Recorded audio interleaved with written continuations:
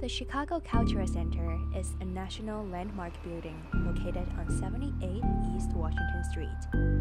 It occupies a full block between Michigan Avenue and Garland Street, bridging the scenic Millennium Park and wall of concrete skyscrapers.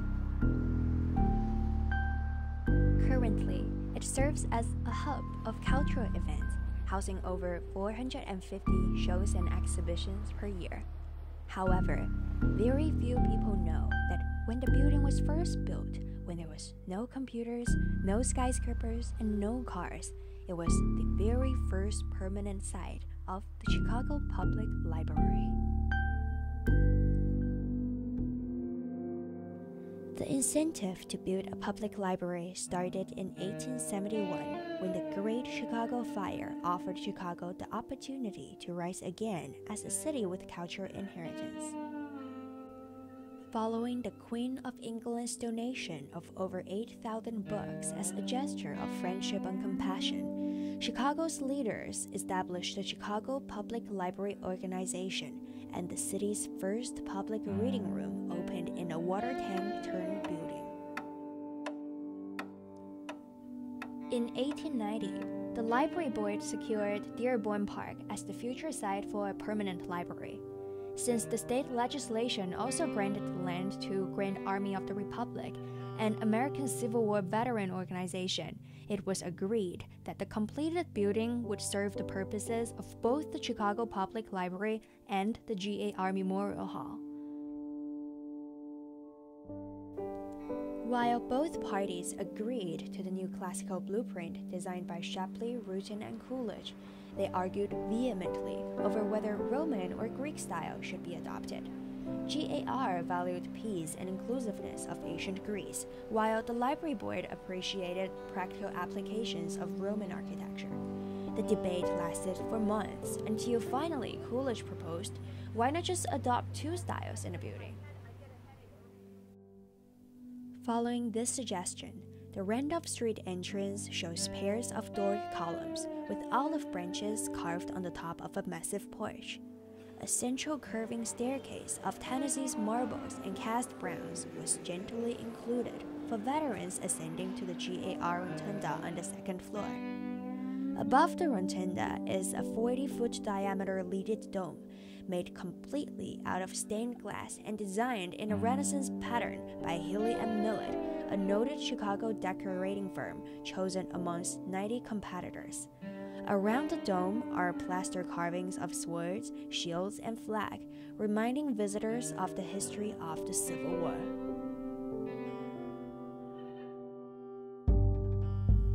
The Washington Street entrance is Roman-inspired, with bronze slide doors topped with a sturdy Roman arched portal. The lobby is decorated with mosaics of glass, gold leaf, and mother of pearl, set in the style of Italian masters that was at the time very popular in Europe. The staircase extends up to 3 floors and is made of white marbles from Carrara, the same kind Michelangelo used for his sculptures. Supporting the second and third floors are 2 white marble arches, covered with glass tessera, sparkling with names that have echoed across the human history. Classical thinkers appear on one arch, more recent authors and social reformers appear on the other. Today, this combination of Greek and Roman styles is simply perceived as a symbol of new classicism and has become an attraction for visitors.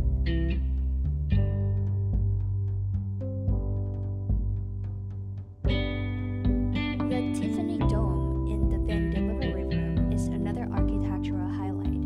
Ever since Tiffany's mosaics were installed in a chapel in the 1893 World Expo, Chicagoans developed a fetish for the artist's work.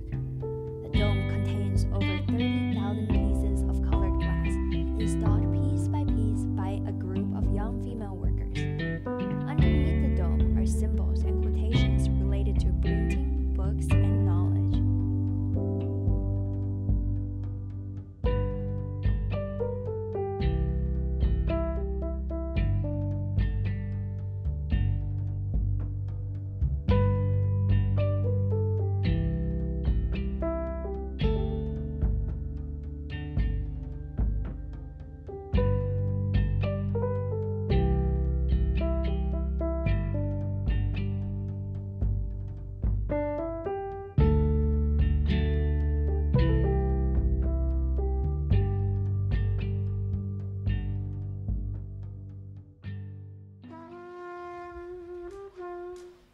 The building was completed on Monday, October 11, 1897. During the first week of its opening, over 10,000 people visited the monument and marveled at the inspired library and the serenely beautiful GAR Memorial Hall. 1 week later, on October the 9th, over 3,000 Chicagoans showed up for the very first cultural event held in the library, a gala celebration. Indeed, since its opening, the building, both the library part and the GAR Hall, became a popular gathering place that people visited during weekends and holidays. It became a true people's palace, a hub of the community, a public space where knowledge and memories of the city were created and passed down.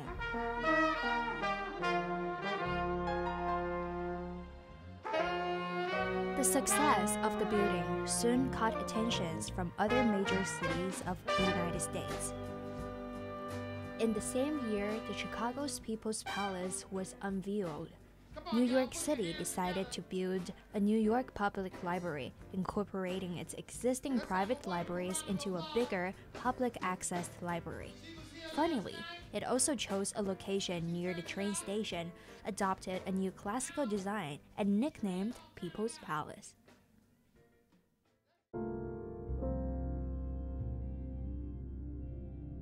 During the mid-1970s, the building became obsolete, while the book count kept growing exponentially and overcrowded the library space.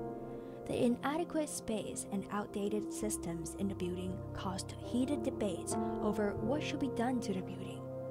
Monuments, even as great as the Library of Alexandria, ended up in the ground. Would our building fall into the same fate and get demolished and replaced by new ones?